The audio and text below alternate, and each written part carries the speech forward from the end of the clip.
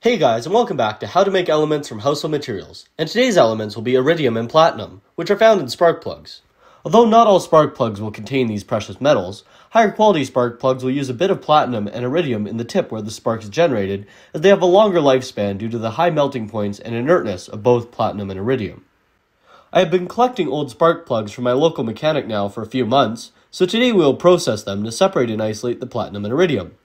First, we can separate spark plugs with precious metals from spark plugs without precious metals. The spark plugs, which are very blunted at the end as seen here, contain no precious metals and can be discarded. Some of the spark plugs will actually be labeled iridium and platinum, so those can easily be identified. And then some will not be labeled, but they will have a pointy tip which contains platinum and iridium.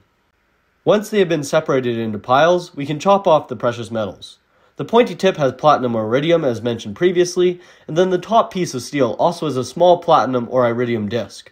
Both of these pieces can be chopped off of each spark plug and placed in a small container. After cutting the pieces off, we have a few bits with iridium, a few bits with platinum, and a few bits containing both iridium and platinum. With these pieces separated, we need to remove the steel by dissolving it in hydrochloric acid. Hydrochloric acid can be easily purchased from hardware stores as muriatic acid.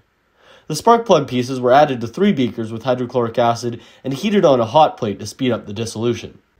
After fully dissolving overnight, the iridium and platinum pieces remained and were filtered off.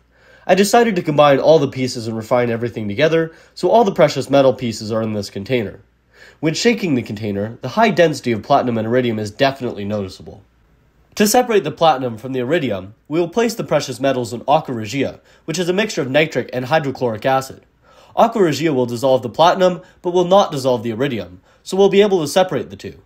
In a previous video, I demonstrate how to prepare nitric acid from household materials, and as mentioned above, hydrochloric acid can be purchased as muriatic acid from hardware stores. This aqua regia mixture consists of half 32% hydrochloric acid and half 98% fuming nitric acid. 68% azeotropic nitric acid should work fine as well if you do not have fuming nitric acid.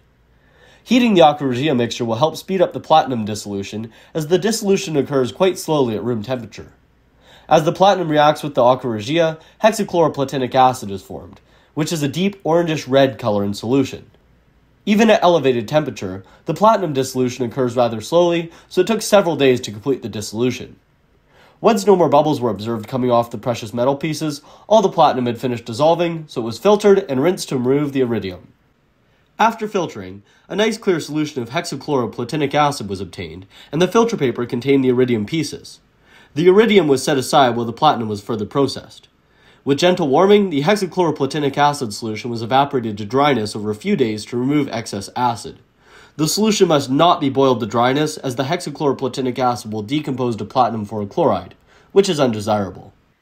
After removing excess aqua regia, the hexachloroplatinic acid was redissolved in about 10 milliliters of water in a test tube, and a solution of 3 grams of ammonium chloride in 10 milliliters of water was prepared. You can see how to produce ammonium chloride in one of my previous videos. Adding the ammonium chloride solution to the hexachloroplatinic acid precipitates out insoluble ammonium hexachloroplatinate. After stirring the solution and leaving it to sit, the ammonium hexachloroplatinate settled to the bottom of the test tube. The yellow color of the solution is due to a small amount of ammonium hexachloroplatinate dissolving in the above liquid.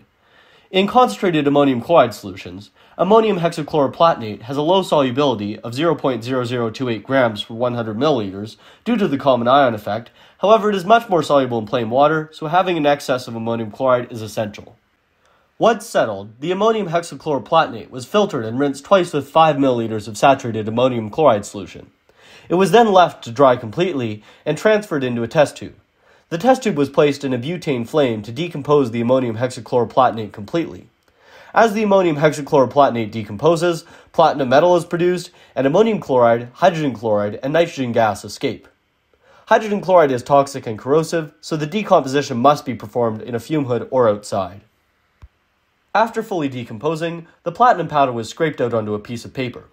Powdered platinum is actually very useful for chemistry, as it is often used as a catalyst where a high surface area is essential. Also, if other platinum compounds are being synthesized, it is much faster to dissolve powdered platinum in aqua regia compared to a solid platinum chunk. Additionally, platinum has a very high melting point of 1772 degrees Celsius, so a very hot flame is necessary to melt it, so leaving it as this powder is easier. I placed both the iridium and platinum in pre-weighed ampules for my element collection and obtained a total of 0.18 grams of iridium and 0.27 grams of platinum. These amounts of precious metals are worth about $50 based on the current iridium and platinum prices, which is kind of insane considering what a small quantity of material there is. Iridium is also super cool, as it is the second densest element just behind osmium. Anyhow, I hope you guys enjoyed this video, and I'll see you in a future project. Okay, bye.